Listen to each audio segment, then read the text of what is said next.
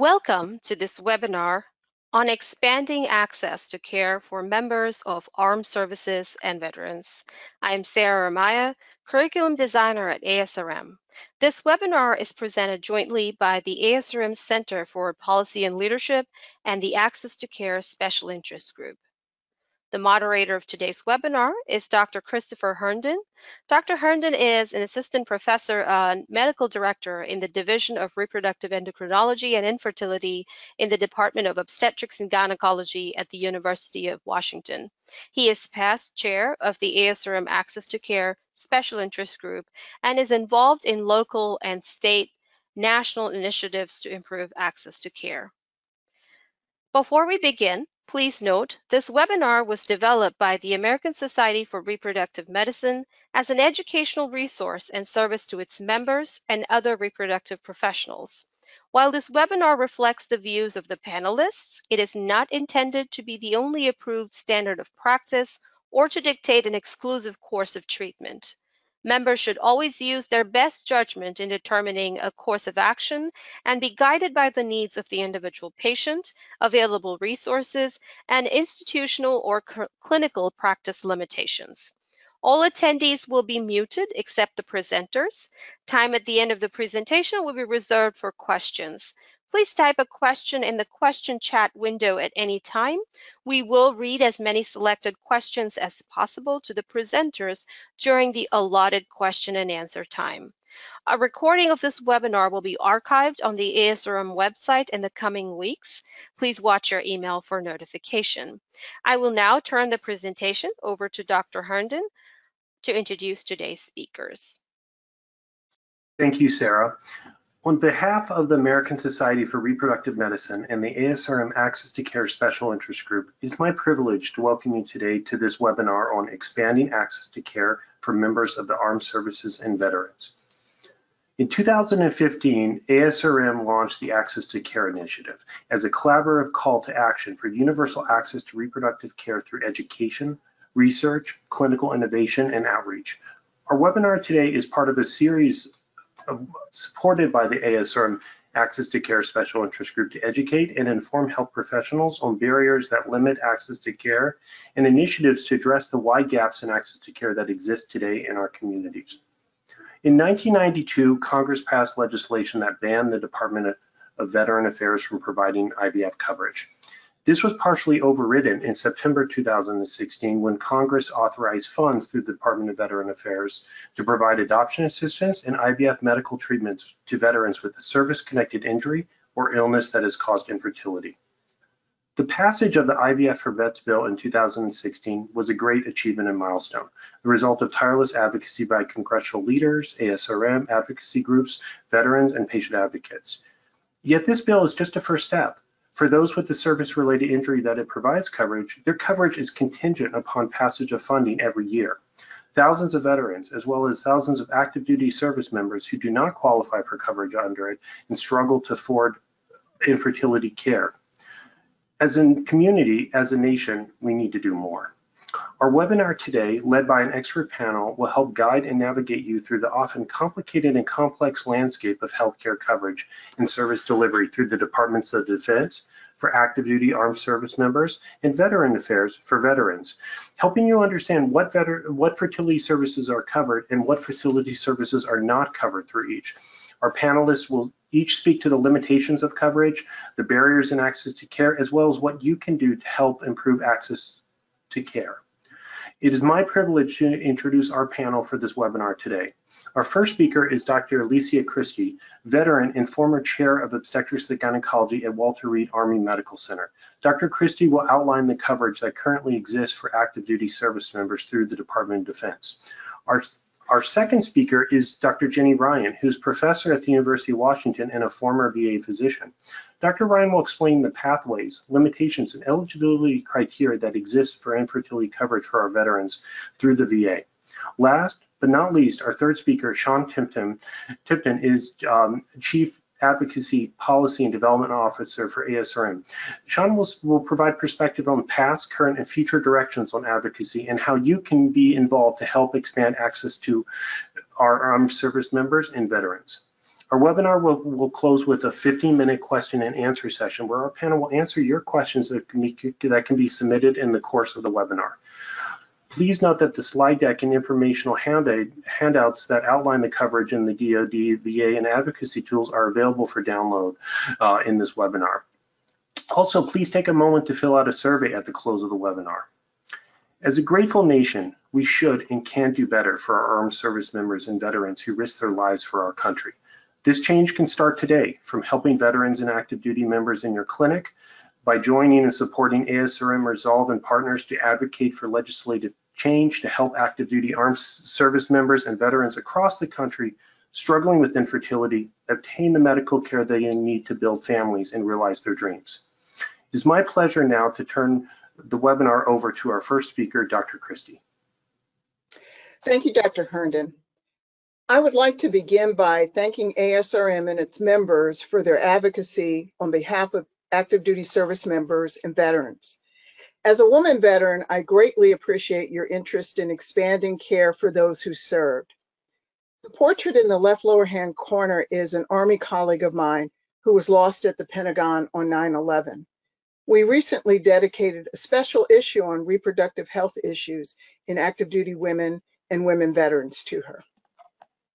I have no disclosures. I'd like to start by giving an estimate of the prevalence of infertility in DoD. And this is an estimate because that's one of the gaps in research. There are 1.2 million active duty service members. 794,000 eligible family members are under the age of 40. If the prevalence is similar to the general population, somewhere between 95,000 and 110,000 service members and their beneficiaries may need infertility services. I'd like to do a case example and talk about some of the services that are available and some of the gaps. So this case example is a 27-year-old male active duty service member who was treated with multi-agent chemotherapy and now has azoospermia. Prior to treatment, he had a normal semen analysis and he cryopreserved semen.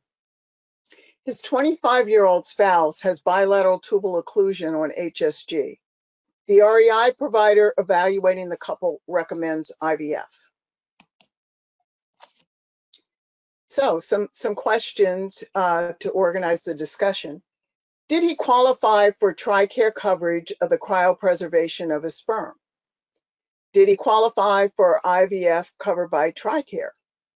If he is eligible for IVF, is he also eligible for IVF ICSI?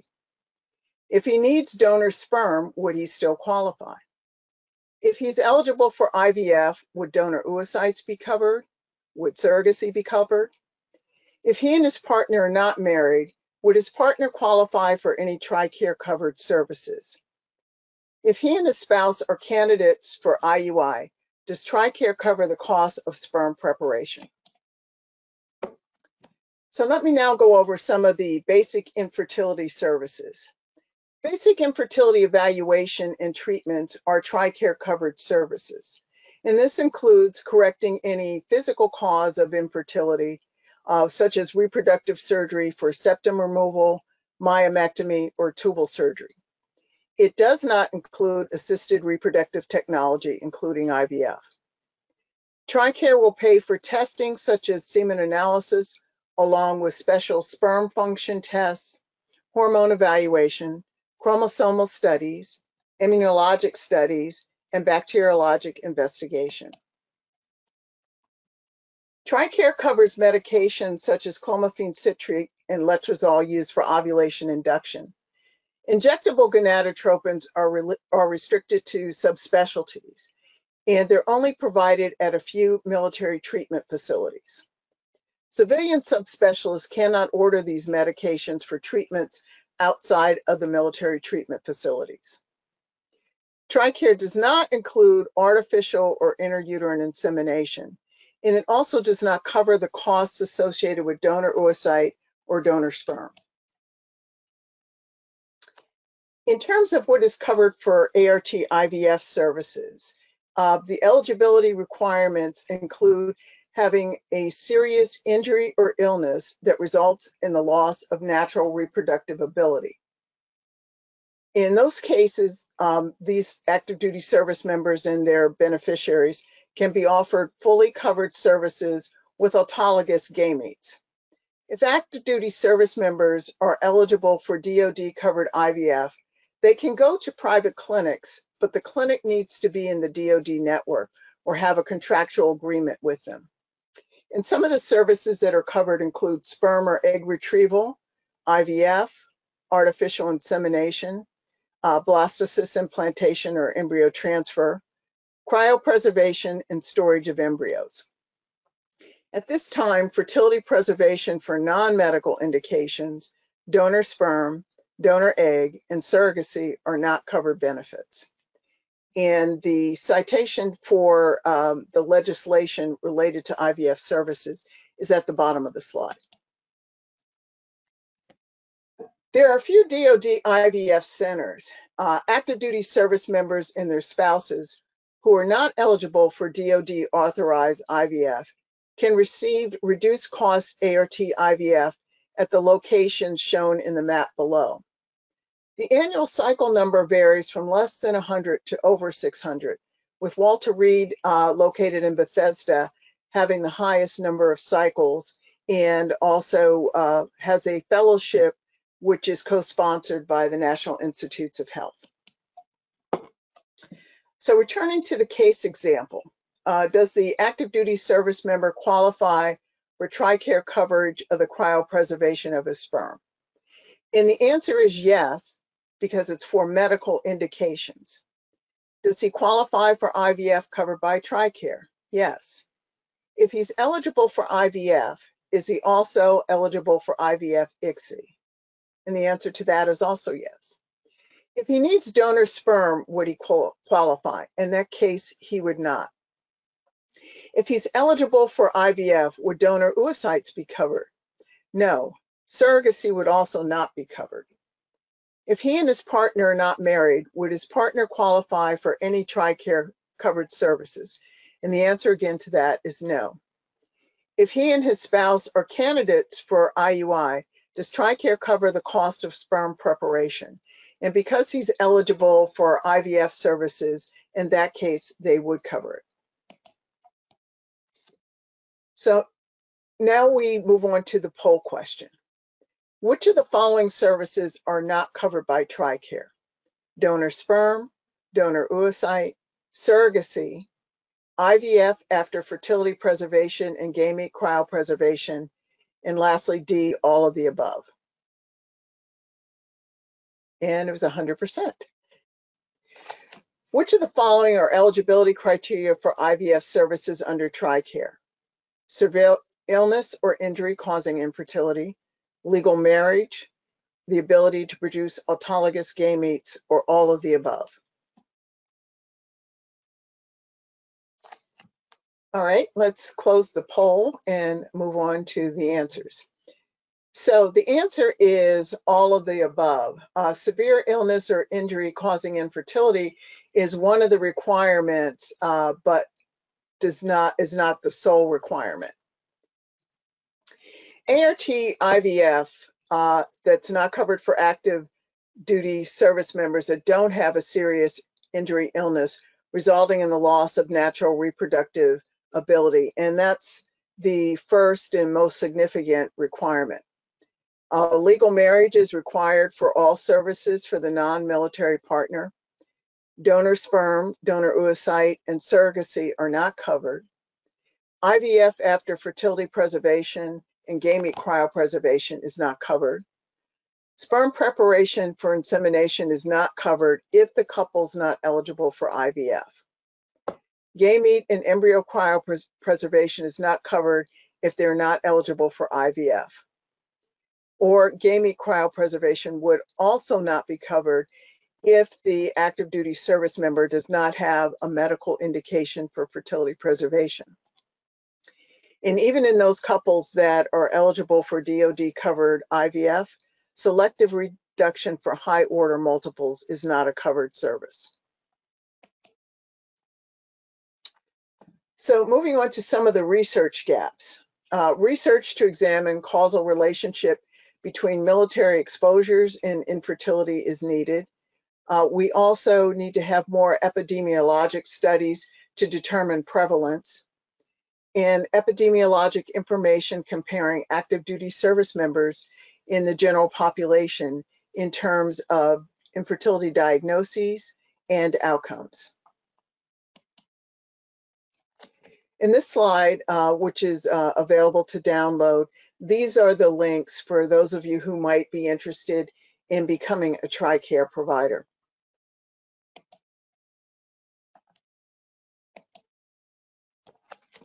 And now it's my pleasure to introduce Dr. Ginny Ryan.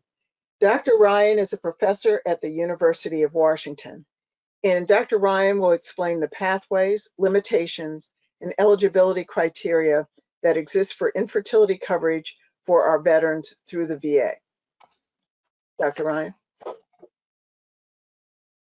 Thanks so much, Dr. Christy. It's been a real privilege to work in recent years with Dr. Christy and other dedicated staff at Women's Health Services at the VA. And it's great to be with you on the panel today and to be part of this esteemed panel representing ASRM. So I have nothing to disclose today.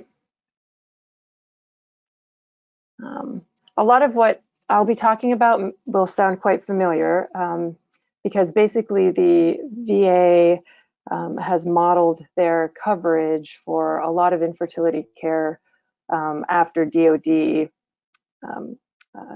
provisions as well. And so you'll hear a lot of similar restrictions. But I want to start by just focusing on actually the quite good care that's available to all enrolled veterans who under their medical benefits package. So on this slide, you can see the basic eligibility requirements to be enrolled at the VA and thus be eligible for the medical benefits package.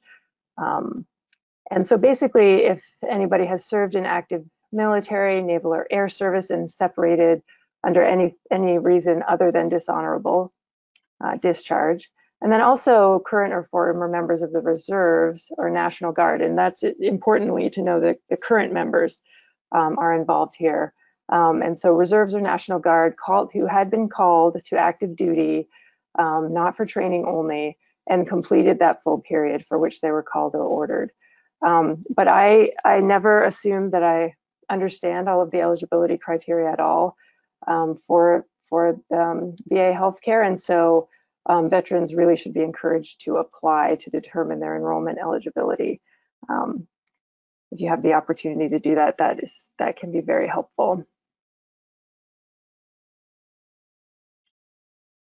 So under this medical benefits package, this is a quote that comes out of the Office of Women's Health Services, where Dr. Christy works. And again, I've been very impressed with their dedication to optimizing and improving infertility care for women veterans and their spouses. So the VA is truly committed to promote, preserve, and restore the health and well-being of veterans. And Women's Health Services identifies how important children are and family building is to veterans and to, of course, the greater community as well. And so treatment of infertility may contribute to the promotion, preservation, and restoration of the health and well-being of veterans. That's sort of the introductory mission statement from the medical benefits package description of the infertility care coverage. And I'll just take the opportunity to point out that we have attached the directives in this webinar as two of the handouts. So you can see precisely, you can actually see this quote and see precisely what is offered to, again, all enrolled veterans. And that's through Directive 1332, which I'll give you some more details about. So this is a snapshot of that directive, which has been fairly recently amended. And this is publicly available as well. So if you don't have a chance to get a hold of this directive through this webinar and keep it somewhere safe, then you can always look it up. It's publicly available. And so this is, again, the directive that covers the medical benefits package, infertility coverage for all enrolled veterans. Now, importantly, this does not include the veteran's spouse. And obviously, in the world of infertility, that's kind of a key exclusion criterion. And we'll talk a little bit more about what else is excluded. But again, to start with the focus on actually how broad the coverage is, and better than many private insurance packages out there for folks that we care for in the world of infertility. So these are the covered benefits for all women veterans. You can see that it's quite extensive, involves genetic counseling, includes genetic counseling, kind of the gamut of standard infertility tests to try to identify the etiology of the infertility.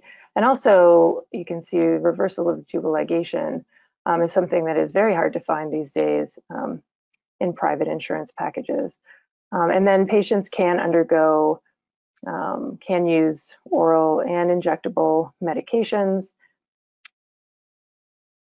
and can have the female component of the intrauterine insemination, so the actual insemination, if not the cost of the preparation, covered under the medical benefits package.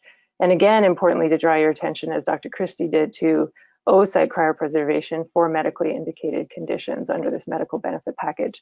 So again, quite broad, and a good reason to encourage folks who've ever had military experience or are in the Reserve and National Guard or have been to consider becoming enrolled in the VA. And then this is the parallel coverage for male veterans. And you can see, again, it's quite broad: diagnostic, evaluation and treatment for erectile dysfunction, surgical correction, vasectomy reversal, which again is something that is not often available in private insurance packages.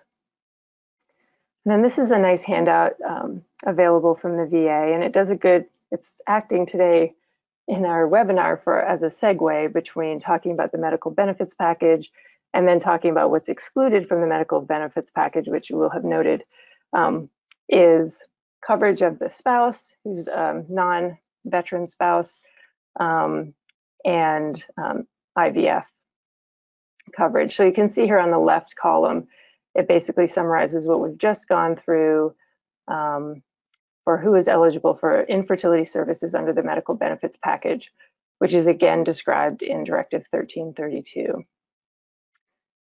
And then the question is, what about in vitro fertilization and who is eligible? And that's where you'll see a lot of parallels again with the DoD coverage.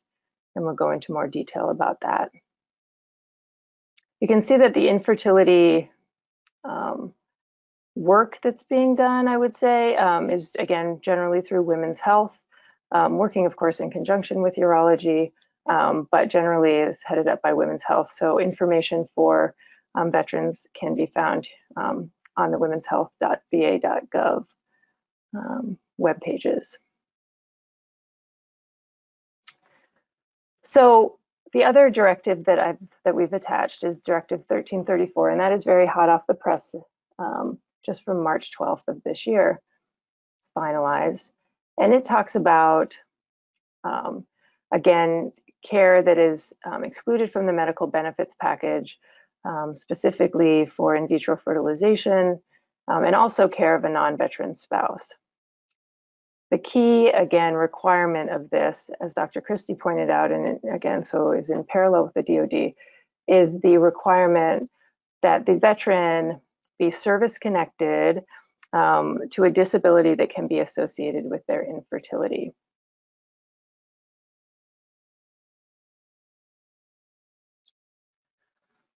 So this, again, not to try to be too repetitive about it, but it's a common misconception. That requirement is not there at all for Directive 1332 or the medical benefits package. That is available to all enrolled veterans. But in order to access the coverage for in vitro fertilization, or for, in fact, any infertility care for the non-veteran spouse, even less technical than IVF, then you do have to have that veteran have a service-connected disability that can be tied to their infertility. So you can see here in the top row the difference between the medical benefits package and the IVF coverage, which is the difference between all enrolled veterans and certain veterans and their spouses. You can basically consider that the services are the same. So everything under the medical benefits package for 1334, but then in addition, the IVF, and again, in addition, you can then have coverage for the non-veteran spouse. Importantly, it says, as you see in the very top row, lawful eligible spouses. So this is where some of the restrictions come in. That spouse has to be legally married to the veteran. Here again, there's the service connection requirement in the third row down, which again is not required for the medical benefits package coverage, but is required for the IVF or legal spouse coverage. Now this, importantly, as pointed out, should be determined at the local facility level. That's where it can become quite complicated and tricky to make that connection. Much of the time, the VA relies upon infertility specialists in the local community to help make that connection and that determination. And so that's a role for, an important role for ASRM members out there who may be taking care of veterans and may be contracted to care for veterans or DoD folks. The next row you'll see again is this marital status requirement, which again is not at all required for the medical benefits package, but is unfortunately required for the IVF coverage or the care for the lawfully married spouse. The medical benefits package again does not require that couples have opposite sex gametes, but what that means for the IVF coverage is that within that heterosexual married couple, that we have to be able to use their autologous eggs and the autologous sperm. So no donor sperm or eggs possible. IUI, you'll see there's a little bit of a difference there because now you can have both components of the IUI covered since both opposite sex members of the couple would be covered under that directive. IVF is again covered. Cryopreservation for gametes is covered. And then this is a relatively new addition and quite nice that the cryopreservation of gametes and embryos is covered until the death of the veteran or divorce, if we're talking about embryos. So, just to be clear, the reason that this can be experienced as such a restrictive coverage is because the VA then cannot provide care or cover the cost of care if there needs to be donated sperm, donated eggs or embryos, or a gestational surrogate. This in practice then rules out anybody except for cisgender, opposite sex, legally married couples. This can be a problem, again, for people who, and it's frustrating because it can be a problem for the very veterans that you might say most deserve the coverage. So you can imagine a traumatic IED injury and loss of traumatic orchiectomies, and then not being able to have autologous sperm and use that for IVF, that veteran wouldn't be covered, for example. And it also, the restriction in requiring the service-connected disability association with infertility can be particularly restrictive for women veterans because things like age have a significant effect on women. There's unexplained infertility is a significant portion of our population, and it's very hard, as you can imagine, to associate those with a particular service-connected disability. As far as what's covered through the VA for the IVF services, this can be a little bit tricky, but basically up to six IVF attempts are covered and up to 3 completed cycles. So a completed cycle is basically anytime an embryo or embryos is or are transferred into the uterus. An attempt is any time that an egg retrieval occurs. And then number 2 here is a little bit tricky. If a cryopreserved embryo is thawed or rewarmed and is not viable and thus is not transferred, that counts as an attempt as well. So you can see that can be a little bit tricky. And one of the tricky parts of that too is to try to keep track of what has been done if a veteran moves between centers. So what happens for veterans who are not eligible because of those various restrictions? There are some great programs out in the community, and ASRM has been part of that, and in partnership with Resolve has been part of continuing to encourage both members to contract with the VA to provide services and to also provide services at a discounted rate. Resolve has this nice website where you can go on there and look at both TRICARE benefits, again, military facilities that Dr. Christy had pointed out that offer treatment, and then you can see the drop down for the discount programs as well. So it's important that anybody providing care for veterans is aware of these programs that are out there. So one of the big ones is the Bob Woodruff Foundation, and that's this VIVA program at the top. It's one of their main focus areas, and basically they provide $5,000 to a veteran to help out if they're not eligible for coverage through the VA. And it's a relatively simple and pretty quick process to get that coverage. And then Ferring, so some of the drug companies out there, Ferring and EMD Serono, have some discounted to free programs for IVF medications for veterans that are not eligible.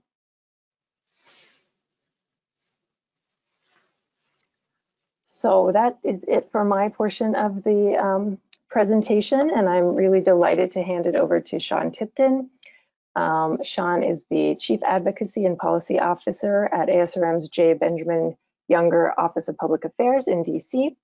And I have had the pleasure of working a little bit with Sean. He's a smart, savvy, and dedicated advocate and a wealth of knowledge and experience in this area. So Sean, take it away.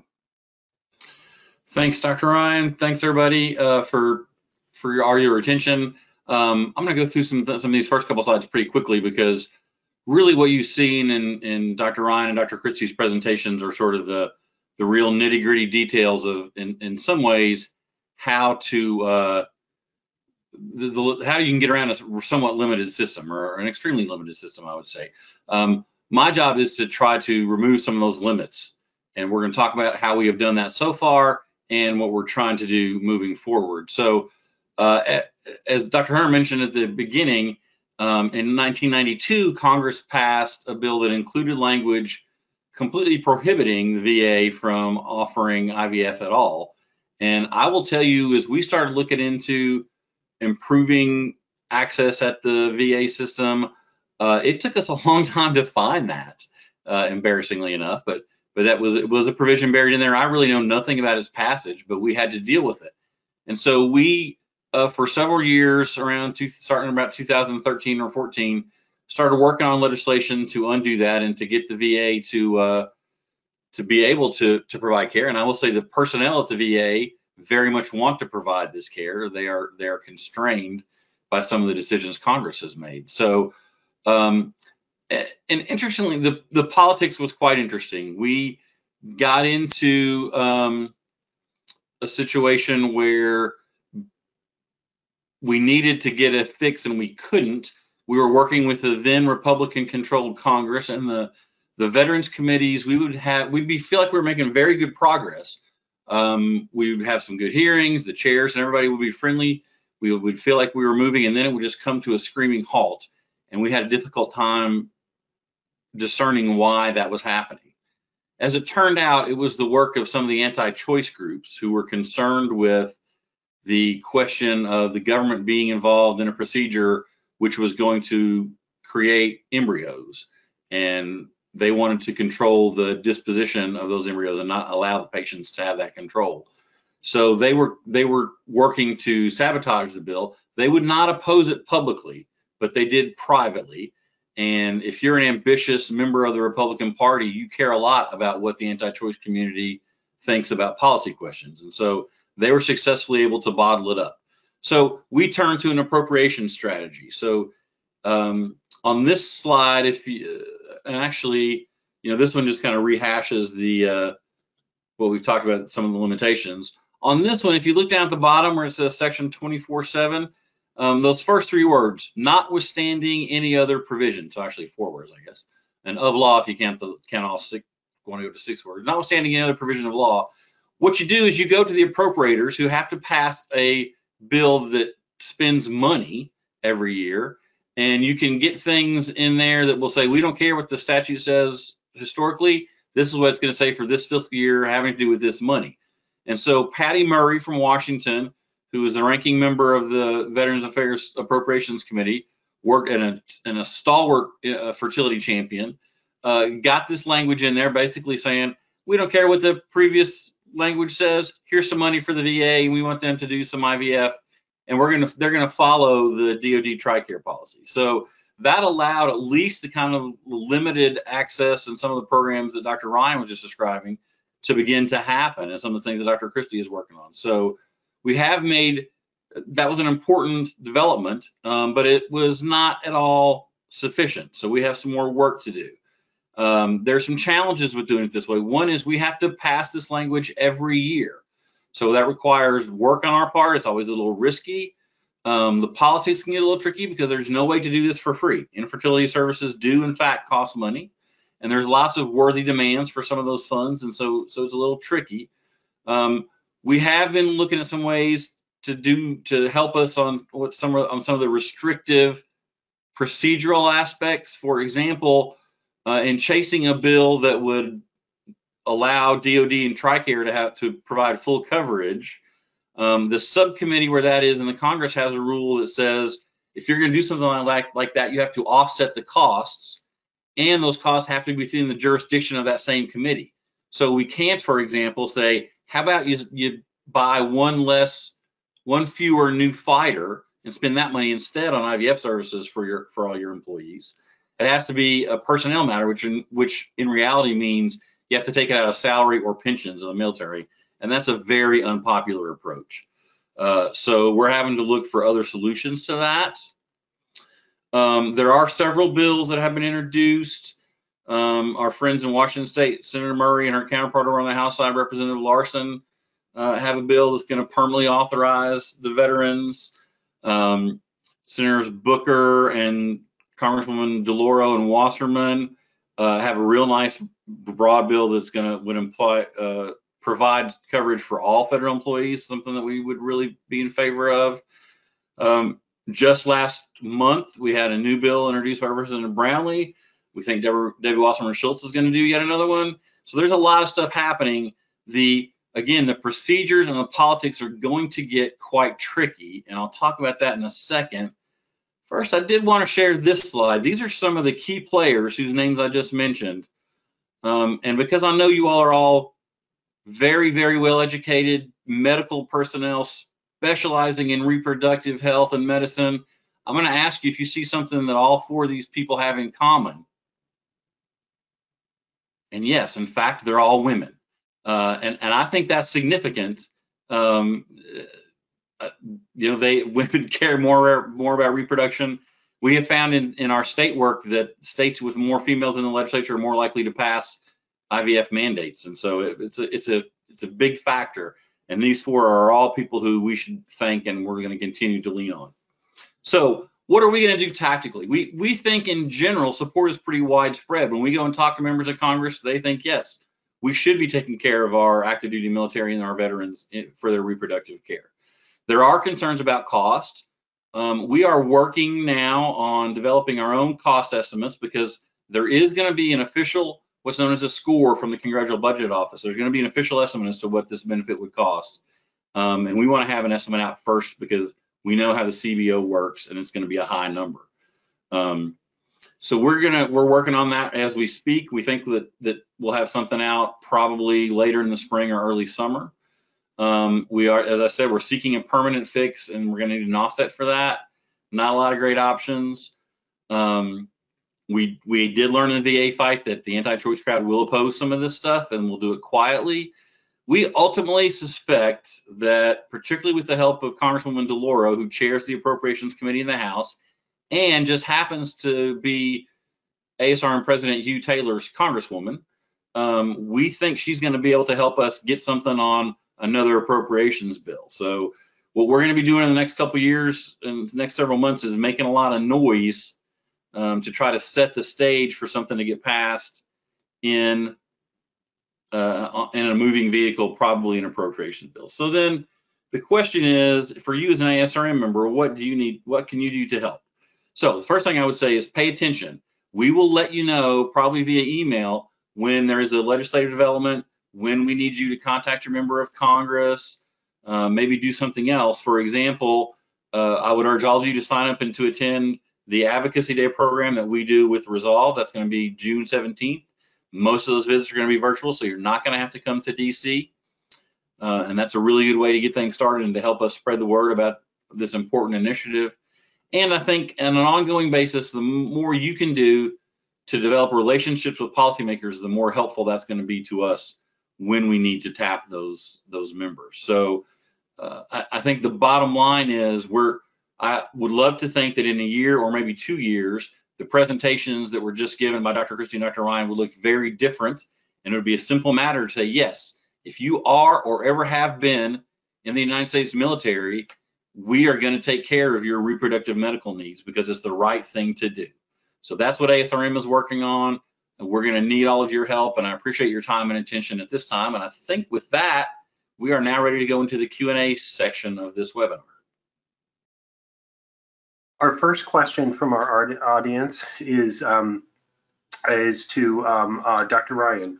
Are you able to describe some of the conditions that a veteran would be eligible for VA infertility services? Yeah, thanks for that.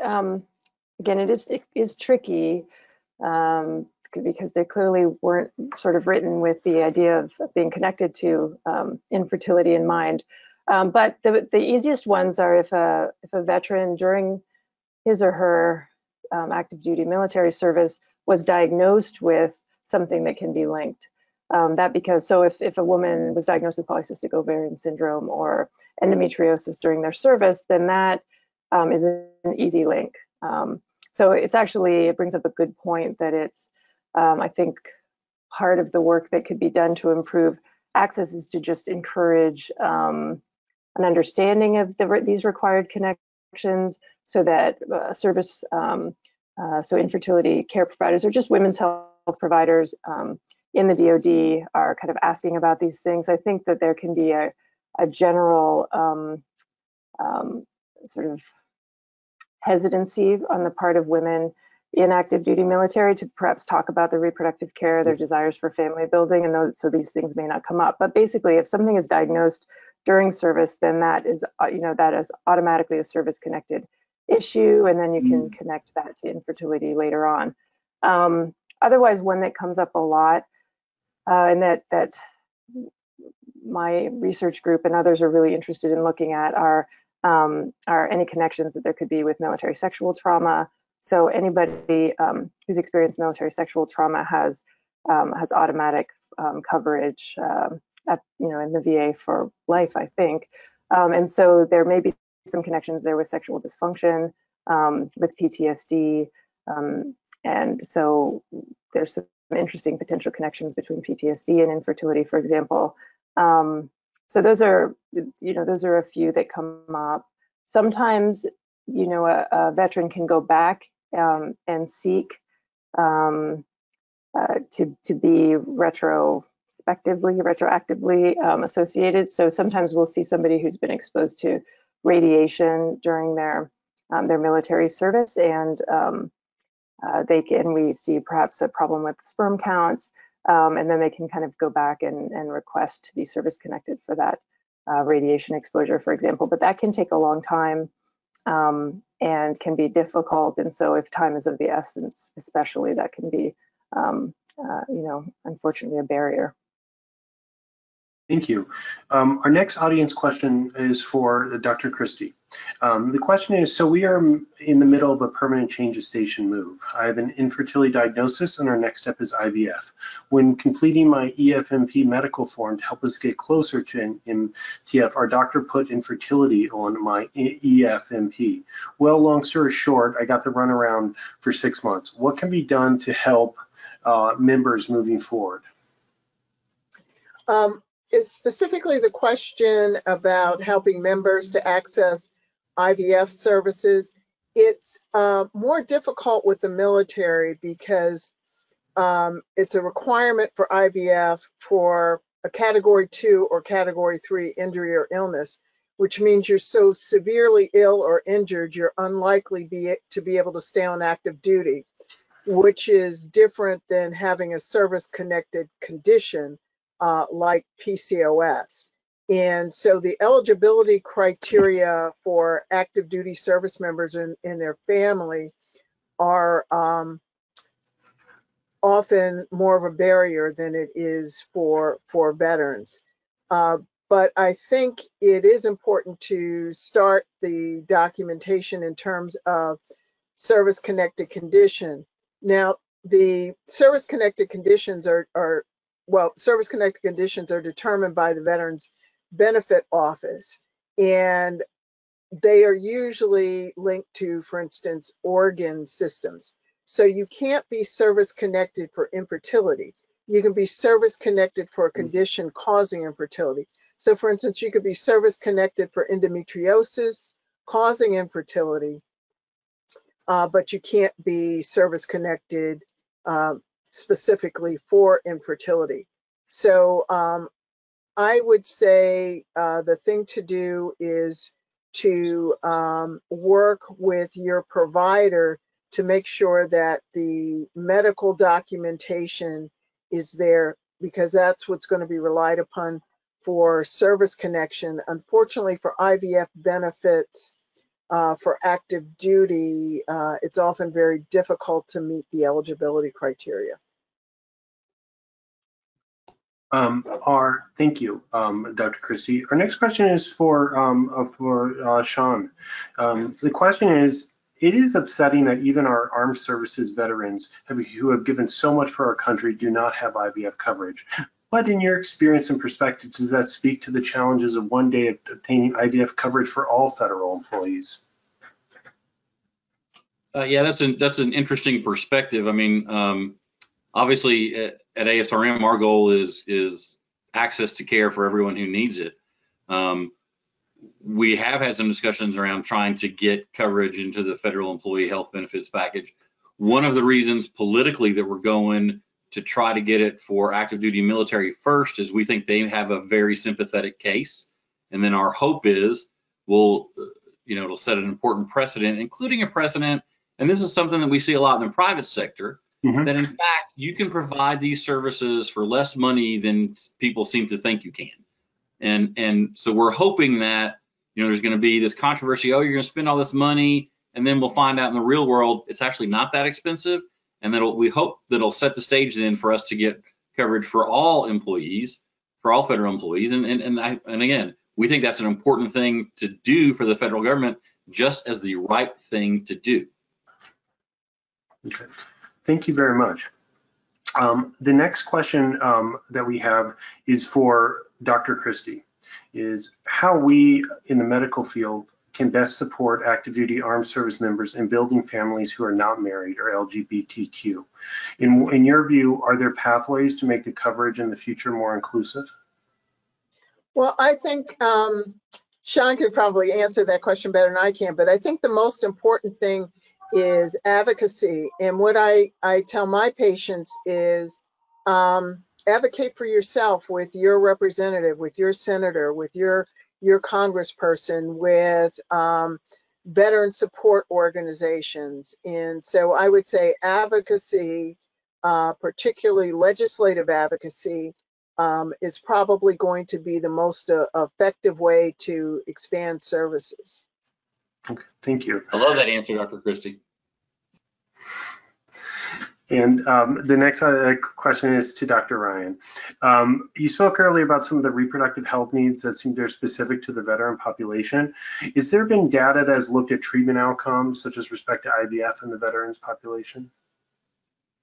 Not that I'm familiar with. So, but the VA is actively wanting to do that follow-up for the, this has only been in place since 2017 that this IVF coverage has been available for veterans. And so I know that they're working with the CDC to try to track outcomes for those veterans. Right now, it's not, it's not a reportable, say, for SART or anything, whether somebody is a veteran or not. And so it's a bit difficult to go back. And again, because also almost all of the, basically all of the coverage is provided in the community, unless it's, basically it's all provided in the community. There are no VA centers with doing IVF. They're doing potentially some other infertility work, but so it's a bit hard to then go back and track that.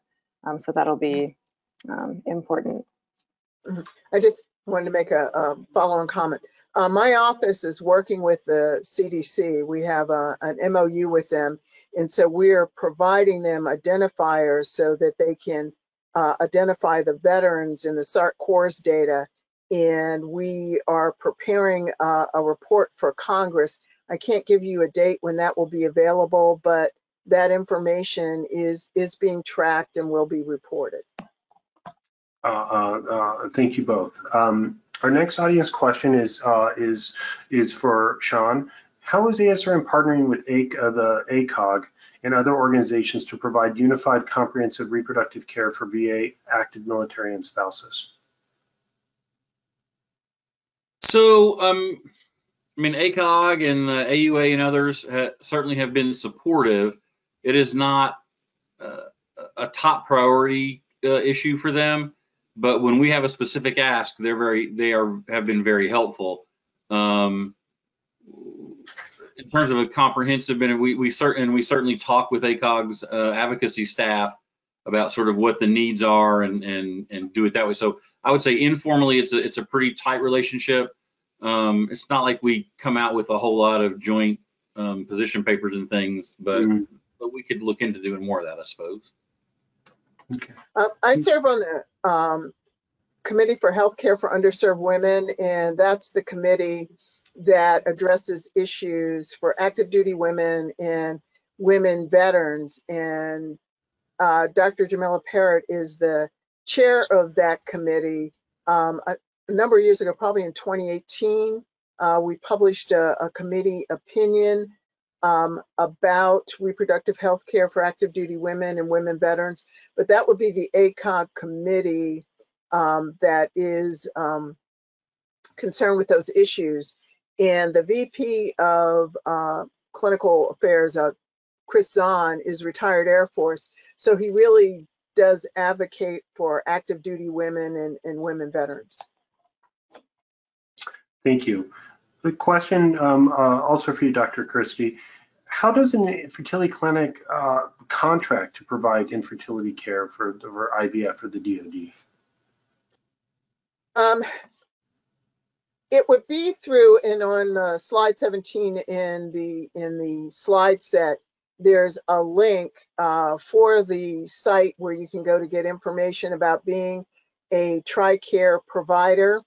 There are also, and I'm not sure if there are links on ASRM currently, where you can get information about being a VA infertility provider. However, the care in both cases has to be authorized. So it's not a matter of an individual active duty service member or family member or veteran can see you not under an authorization and then get reimbursed. The care has to first be authorized. And within the military, it's usually only authorized if the service is either not available in the military or there would be a significant wait time or some other barrier that would be a justification for having the care in the community. Thank you, Dr. Yes. Can I add to that, Chris? Just to say that I think one thing that ASRM members or infertility care providers out there can do to help is to make it part of the practice to ask their patients if they have any military service background, if they're veteran, and to also educate themselves and their financial counselors, because there may be opportunities for coverage that the patient themselves is not aware of.